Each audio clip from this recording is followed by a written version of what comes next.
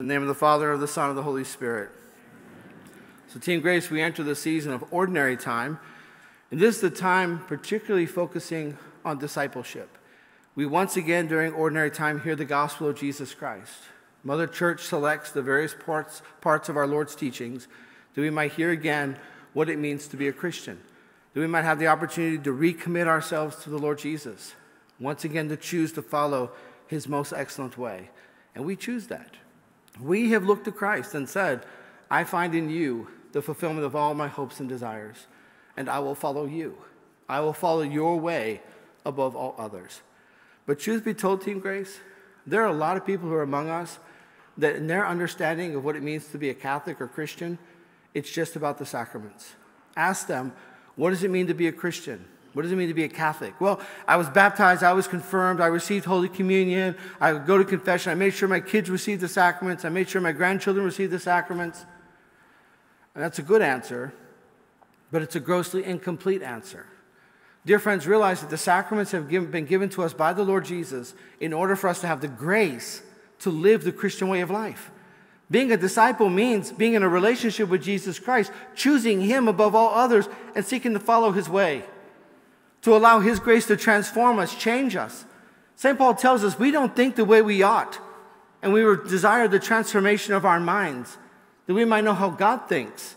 Being a disciple is more than simply the sacraments. They are essential, but it's from the grace that we understand how it is to live as a disciple, which means we cannot only be sacramentalized, we have to allow ourselves to be evangelized. Constantly hearing the gospel, constantly seeking the graces of conversion, constantly seeking to draw closer and closer to Christ. And when we choose his most excellent way, it means we choose to die to ourselves. I choose the path of mercy, of selfless service, the path of prayer. These are very controversial and countercultural in our world today. But when we choose the most excellent way of the Lord Jesus, we choose to follow him. That's what it means to be a Christian. To minimize the discipleship to just the sacraments is, again, a gross incompletion. And it betrays the very purpose of the sacraments. Of course, we have some social conservatives among us. And social conservatism is great because oftentimes it will match our teachings. But then suddenly there's a conflict, especially in terms of our sexual teachings. And those who have a social conservatism suddenly find themselves throwing Mother Church under the bus as fast as the liberals, right? Because Mother Church following Jesus is not about being conservative or liberal. Following the Lord Jesus is about being a Christian. That means we choose his teachings above all others. And there was a time when our society matched our teachings as Christians. It was a blessed time. That time is over. As the West more and more slides back into barbarism, once again, we Christians are unique. Our way of life is unique. We are singled out because of our complete commitment that every human person has dignity, that we will serve the vulnerable, we will forgive and give second chances. We are once again peculiar in terms of the world scene. But that's how it's always been, predominantly. We've just been spoiled for the past couple of centuries. But again, that's over. And so we have to ask ourselves, do we follow the Lord Jesus? Will we follow his way? Will we follow his way when it's in conflict with our culture? Are we willing to suffer persecution for the sake of righteousness? Are we willing to speak the truth, even when that means that our neighbors will mock us and call us terrible names? Have we chosen to follow the way of the Lord Jesus? Dear friends, ours is a Christian way. It is different than our fallen culture. It is a way given to us by the living God. It is a way that is open to every man and every woman, and it is the best of ways for every man and every woman. But many choose to dismiss it. Many choose to decline the invitation to follow the Lord Jesus. But we who are here, we have freely chosen to follow the way of the Lord Jesus. And that is a way that cannot be compromised or overly accommodated to a fallen culture. We cannot betray what we claim to believe and then act as if we are truly believers. In the end, one of two paths will win. The path of integrity where we seek grace in order to allow for the transformation of our minds and hearts, or open rebellion and compromise. We see that in the church today. We see so many who are unwilling to preach the gospel in its entirety, so many who have compromised the gospel. But if we are choosing to follow the Lord Jesus, then we must seek the graces of conversion and faithfulness. We have chosen this way. But you have heard me preach this before. And in fact, it can almost sound overly abstract. So perhaps it's helpful to us to take this path, this decision of ours, and apply it to something happening in our culture today. This will help us to understand, to get in the trenches. What does it mean to be that peculiar Christian, to follow a way that is different than the way of our fallen culture? So let's apply our faith to an issue in our world today. We are told that this is Pride Month, and this has overtaken our culture. It is being shoved down our throats, and we are expected to comply. But as Christians, we cannot comply. We choose humility over pride. And humility is called to love. But love always respects the truth. It is precisely the love that we have for all men and women and the respect that we show to their God-given dignity that compels us to give witness to the truth and to seek the moral and spiritual health and well-being of our neighbors. In summary, we are called to be good Samaritans. We do not simply keep our faith or the way of the Lord Jesus to ourselves or trapped within our own house of worship. We go out and we seek to share and to convince others to follow the way of the Lord Jesus. But then how are we to approach the LGBTQ plus movement? Well, simply said, with clarity and kindness. Well, how are we to approach the members of this movement? Well, we approach them as we would approach any other person. We approach them with the same virtues and openness of heart that are our marks as Christian believers. We know everyone to be children of God, and we see a person's humanity before we see their fallenness. As Christians, we cannot participate, however, in any action or event or conversation that will give or be perceived to give approval, acceptance, or normalization to homosexuality or to transgenderism.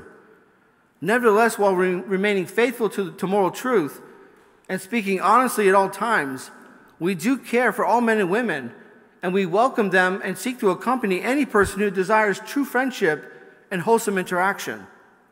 If, however, a homosexual or transgender person is intolerant and cannot accept a different way of life than their own, then we can charitably distance ourselves from them, seeking their best, praying for them, and seeking their conversion as well as our own. Dear friends, we live in a fallen world, and we possess a fallen human nature. As such, there are many numerous disorders that exist within the human family. Some of the disorders involve our behavior, such as someone who has a disordered appetite for food or for telling lies. Meanwhile, some of the other disorders are within our nature itself, and they are allowed by God's permissive will. That means He allows them, although He does not actively desire them. And He allows these. He permits certain disorders. These would include things such as diabetes or fetal alcohol syndrome or homosexual orientation. It is within this context that the church speaks of a disorder, especially the disorder of homosexual attraction. Namely, when someone has an exclusive or predominant desire for sexual acts with a person of their same sex. Since man and women were created with a deep and clearly observable complementarity, any interaction that would break such an ordered, natural union is considered a disordered attraction. The church gives no opinion as to whether someone is born with this attraction or whether it's something that is developed in a person's history or state of affairs. The church has no opinion on that matter. Either way, however, the church points humanity to the natural complementarity of man and woman and rightly identifies a homosexual attraction as disordered and calls the person to order their sexuality and to live a life of chastity. Simply because someone believes and or is adamant that they were born this way does not give them moral permission to act on such attractions. As explained, if people are born with same-sex attractions, such attractions would still be disordered and would not be morally acceptable. God permits many disorders that require sacrifice and life changes so that a person can be healthy and virtuous. For example, a person born with diabetes has to change their diet and watch what they eat. Simply because they are born that way with this disorder does not mean that they can eat however they want. That would be irresponsible and dangerous to their body and their souls. The attraction, when we speak in terms of a homosexual attraction, the attraction is the disorder, not the person. And that's an important distinction we make as Christians. No human being, a child of God, is a disorder. The attraction is disordered. People with homosexual attractions are born good and fallen, just as the rest of us. We all bear the image of God within us, and we all have dignity that must be respected. People with same-sex attractions are the well-beloved children of God, and they must be respected, welcomed, and loved. While we are all fallen, no person is a disorder, even if they might have one or several disorders within them. Let's distinguish between a homosexual orientation and homosexual acts. And this distinction is very important for us as Christians. Orientation and homosexual act. Any person who has an exclusive or predominant same-sex attraction is said to have a homosexual orientation, which means their sexual desires are oriented towards those of their same sex. While a homosexual orientation is a disorder in and of itself, it is not sinful. We need to understand this as Christians. And the person who carries such attractions does not bear any moral guilt. That is, so long as they do not intentionally nurture that orientation. It sometimes happens that a person, equally, especially one of sound faith and goodwill, does not even want the attraction and labors and suffers to direct and channel that attraction according to moral truth and goodness. While a homosexual orientation is not sinful, any homosexual act is gravely sinful.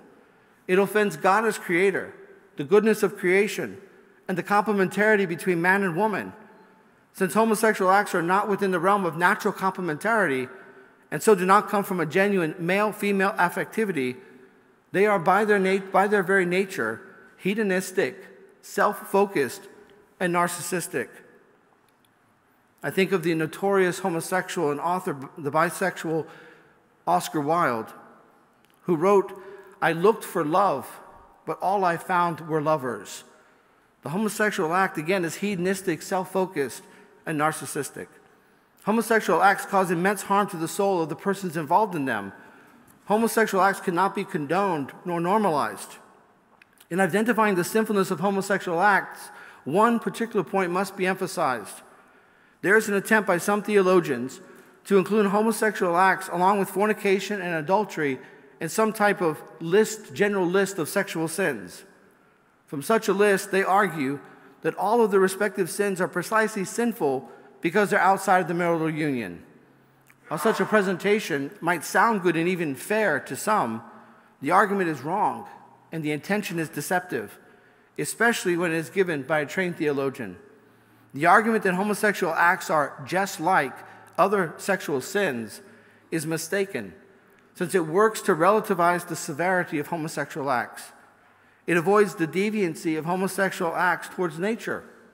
Unlike fornication and adultery, which are gravely sinful, homosexual acts not only violate chastity and the dignity of the marital union, but they also distinctively reject and manipulate nature. It is for this reason that homosexual acts are included in a rare set of grave mortal sins known as the sins that cry to heaven for vengeance, as described by the Catechism of the Catholic Church. Rather than minimize the sinfulness of homosexual acts, moral truth rightly identifies them as unrivaled in their depravity among sins against chastity, since they wage war against nature itself. It is for this reason that homosexual acts are to be seen theologically as possessing their own province, their own wayward province, among the sins against chastity. The person who has a homosexual orientation is called to a life of chastity. When I was a seminarian in Rome, the notorious author and homosexual Gore Vidal, some of you might recognize his name, is a noted novelist, and he celebrated a predominant birthday. I can't remember which one it was. And the entire city of Rome was abuzz because he gave a rare interview, and someone asked him, they said, Gore Vidal, you have had multiple men every week you bragged about for years, and then suddenly you disappeared and you're in this stable friendship. What happened? And he said, well, my current friendship, we don't have any sexual activity. And the reporter kind of mocked him and said, oh, come on, He said, no. He said, after so much heartache and so much pain, he said, I found a friend that I could be with, and we don't have any sexual activity. Right? He owned this large home, a mansion, and they lived on separate ends. And he said, no, we don't engage in any sexual activity. That's why this relationship has lasted. Right? So in his own heartache, his own suffering, this notorious homosexual learned the wisdom of the church, right? That he was called to a life of chastity, to friendship, of course, but to chastity. Spiritually, we see those persons with a homosexual orientation as being given a special mission from the Lord Jesus to labor to order their sexual desires according to moral truth and to seek an inner harmony and personal integration in their spiritual and bodily lives. Such a person is called to an abundant life by deepening their spirituality, nurturing healthy friendships, selflessly serving others, pursuing interests to help the common good, and being an active member in society and in the church. The call to chastity is a summons to personal freedom in the truth and to a deeper and purer love for others. People with a homosexual orientation can draw closer to the Lord Jesus through their sufferings and joys. They can allow any emotional heartache or relational difficulty to become a means by which they can more closely follow and serve the Lord Jesus. Such persons have a particular power in the realm of redemptive suffering, and such a power should not be underestimated by them or by anyone else. In covering the various aspects of the LGBTQ+ movement, we must also give some attention to transgenderism. Those who experience gender dysphoria, which is a feeling or experience of disassociation with a birth gender or physical characteristics relating to it, are said to have this dysphoria. In general, this is a dissociative condition within the person, since they feel one way but are in reality another. In a healthy society, people with such a disassociation within themselves would be treated for a mental or emotional disorder. Regrettably, we do not live in such an age. We live in a society where dualism is the rule of the day. Dualism is the belief that our bodies and souls are radically distinct. In one form of dualism, our bodies are seen as incidental, accidental to the real us who dwells somewhere in our interior lives. It approaches the body as raw material that can be manipulated according to our feelings or subjective experiences.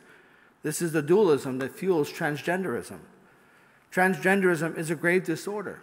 It is an offense to God, the natural order of creation, and the proper male and female gender of the human life, of the human family. Personal maturity has always been viewed as the ability to find harmony between our bodies and souls, and to allow our intellect and will, which is our spiritual soul, to temper and order our feelings and experiences according to reality. Transgenderism denies all the above. It asserts that God, our Creator, has made a mistake in the most radical part of our personal identity, and that we must fix it. It argues for the superiority of feelings and subjective experiences over reality. Our response to those who have such feelings, or who have undergone sex reassignment surgery, is one of love and compassion.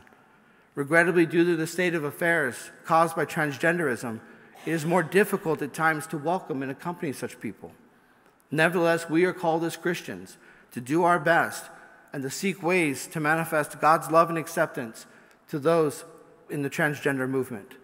The rates of depression and suicide within the transgender movement have not been adequately reported by the various channels of our society, and that is a great inservice. When addressed, it is oftentimes said that the reason why there's such high suicide rates and depression rates is because of the discrimination that is brought against transgender people by broader culture. And that's not true. Because we see that even with those who have transitioned to their new gender, their supposed new gender, and within a society that has given unbridled acceptance to transgenderism, we still see high rates of depression and suicide. And that will not be brought up because it's not politically correct. And it's a great disservice and injustice to those who struggle with this disorder. It has not been asked whether such an indulgence by society and the sex reassignment surgeries is actually a legitimate good for those who suffer from this disorder. And that question will never be asked, sadly. As Christians, we know that gender dysphoria is a mental and emotional disorder that needs to be properly addressed so that people can find peace with themselves. It is charity that compels us to speak the truth and to seek authentic means that might help people with this dysphoria to order their feelings and experiences of reality. In reviewing our approach to the LGBTQ movement, we need to address the very difficult subjects of consent, compromise, and accommodation. As Christians, we must not capitulate to our fallen culture. We must always speak the truth in love. By speaking the truth, it is our great hope that people in the LGBTQ+ movement might recognize the true disorder that is causing them harm and then pursue a way of life that will free them from further hurt or injury. Our fallen culture has succumbed to the pressure and vanity of the LGBTQ movement. As such, the vast majority of our social institutions have declared themselves advocates and have sought to normalize homosexuality and transgenderism. The landscape in these areas are extensive. On one extreme, we have the legalization of gay marriage, while on the other side, we have the cultural pressure of personal pronouns and access to restrooms. And there is so much in between that covers daily life, workplaces, neighborhoods, and public spaces. As Christians, we know that God created us male and female, and that the two genders have a beautiful complementarity. We are tasked to oppose these efforts at a normalization of homosexuality and transgenderism. But let's address some issues. Each of these are real pastoral issues that have been brought to my attention, either here or at a previous pastoral assignment. And with the permission of those involved and changing details, I want us to go through a list of some things that some of our fellow believers have had to answer and endure. Should family members who are living a homosexual lifestyle or who are transgender be invited to holiday celebrations? Yes. Such members of the family should be invited, but not their gay partners, or only if they are dressed and dress according to their proper gender. If Uncle Carl wants to be Aunt Carol, then they have to be passed up on the invitation. If Cousin Larry wants to bring his husband, then he has to be passed up on the invitation. Can I attend a gay wedding of a family member? Christians do not participate in gay weddings, since they are an affront to natural married life. Christians cannot involve themselves in anything that might publicly normalize such a way of life. If the family member is open to it, then there could be a respectful and charitable conversation about why we cannot attend while also expressing our love for them. Can I participate in a workplace party or congratulations to a colleague who has entered into a gay marriage? We cannot participate in such things. While our absence might cause some misunderstanding and possible retribution, we cannot be involved in anything that would seek to normalize an active homosexual relationship. Should I use the new pronouns of a neighbor who has transitioned to a new gender? We cannot play along with such language games. If necessary, we can use purposeful pluralized pronouns, but we should avoid anything that will publicly normalize transgenderism. Can my child participate in a slumber party hosted by a lesbian couple in my neighborhood? Christian parents must guard the moral formation of their children, and they cannot allow for the normalization of sexual deviancy. As such, Christian children should not participate in any event hosted by a gay couple, since such a relationship manipulates nature, redefines marriage, and does not model the natural understanding of family that we understand as Christians. It would cause immense confusion in the minds of children. Do we support gay adoption? As Christians, we do not support gay adoption. A homosexual couple is not the moral equivalent of a natural marriage of husband and wife. We know and strongly assert that every child deserves both a mother and a father and the complementarity of their relationship. And dear friends, the list goes on. Some years ago, I saw a young woman that I had trained in the Christian way of life. She was a convert, strong woman of faith. And I met up with her, and she was wearing a T-shirt that said, "I'm gay and that's okay." I said, "Okay, are you a homosexual?" "No." "Oh, well, what is with the shirt?" And she said, "Father," she was in grad school at the time, she said, "Father, if I don't wear this shirt, I am mocked. You cannot understand how I am treated on campus if I don't buy and wear this shirt." I said, "I can understand that. But there are times in which we are called to suffer for the sake of righteousness. You can't wear that shirt, right?" And of course, the tolerant people often show themselves to be so intolerant. In holding the line and being true to what is right, we run the risk of receiving the full ire of so-called tolerant people who will call us terrible names and even seek social or legal action against us simply because we disagree with them. And yet we are summoned to hold the line, to speak the truth in love, and to accept such offenses and persecutions as acts of love for God and neighbor. In the early church, our forefathers and foremothers, they would not participate in the public orgies or the circus games of violence or other public spectacles that offended our Christian faith. Their absence was noted and was one of the causes for the persecution against the early Christians. But they held the line. They understood we cannot betray the way of the Lord Jesus. And today we are called to do the same. The approach to the LGBTQ+ movement is one example of what it means to be evangelized, to hear the gospel, and to accept it as the rule of our lives. This is what it means to not only receive the sacraments, but to use their grace so that we might live according to the Christian way of life. As Christians, we hate no one. We have no axe to grind. We seek only to follow the way of the Lord Jesus and to share his life-giving message with every man and every woman, so that all people might know the love of God and seek to follow him, that they might also know the peace of God. And all we ask of our society is the freedom to live by our beliefs, to share our beliefs, and we ask our tolerant society to let us do it.